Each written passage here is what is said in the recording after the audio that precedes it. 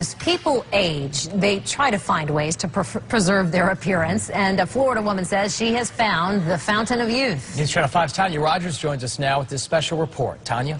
Well, Jane, Shannon, and I have had several people ask me, how old is she? She is a grandmother, and she is eligible for a senior citizen discount. Her quest started because she wanted to feel healthy and have lots of energy, but she has reaped more benefits than she anticipated.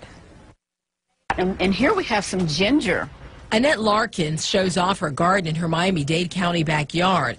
It's full of fruits and vegetables. Every corner of her garden has something that is edible. And I've been eating them, and they're so good. She also collects rainwater to drink and water her plants. Annette says the food in her garden is her fountain of youth. I'm very vibrant. I have lots of energy, as I told you before. I'm up at no later than 5:30 in the morning as a rule, and I'm ready to go. Annette's husband owned a meat store in the 1960s. That's when she became a vegetarian. But as the years went by, she became a raw vegan. She does not eat any animal products. Her food is unprocessed and uncooked. My diet consists of fruits, nuts, vegetables, and seeds. I do a lot of sprouting of seeds, and as you can see from my garden, of course, these are the raw foods that I eat.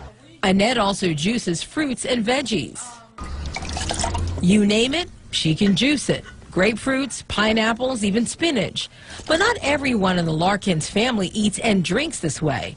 Annette's husband of almost 54 years chose to continue to eat the way he did when they were first married. I really wish I would have did what she's done. Amos Larkin says people even wonder if Annette is his wife. They'll ask me, what am I doing with that young girl? Or they'll say, you got your granddaughter with you, you know, and things like that, you know. Amos takes prescription medicines daily for high blood pressure and diabetes. Annette says she doesn't even take an aspirin.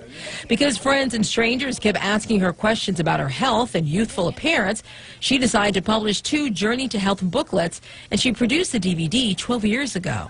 Discovery Channel, they took sections of the booklet and translated them into Spanish, which, by the way, is my second language. So how old is this size 4 beauty?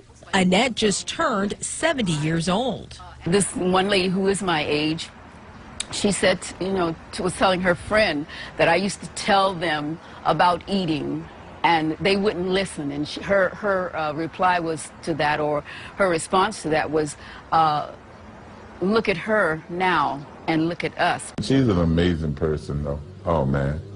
I mean, really. She do everything. I mean, build computers. Oh, she's make all her own clothes, grow her own food, speak 3 languages. You know, it's amazing.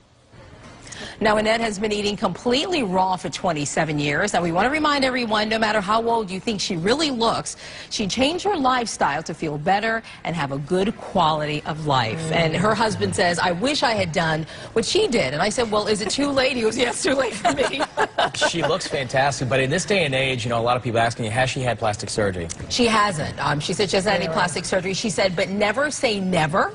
Because she said maybe when I'm 80 I might change my mind, but she hasn't had any plastic surgery. And it's really neat because he says she's so beautiful, and he says when he wants to get help when he goes to like the grocery store or something, he says, Annette, you walk in front of me because you get all the attention, and then I'll be able to ask the questions. Works out in his favor there. And her kids, her 2 boys are in their 50s, early 50s. Yeah. How was the orange juice? I saw you tasting it. It was very good, and she literally drinks all that through like a week or 2 weeks. Yeah, it's amazing. It's a full-time job, I'm sure, prepping that food. It is. Tanya, great story, Tanya. Very enlightening and eye-opening. Thank you. You're welcome.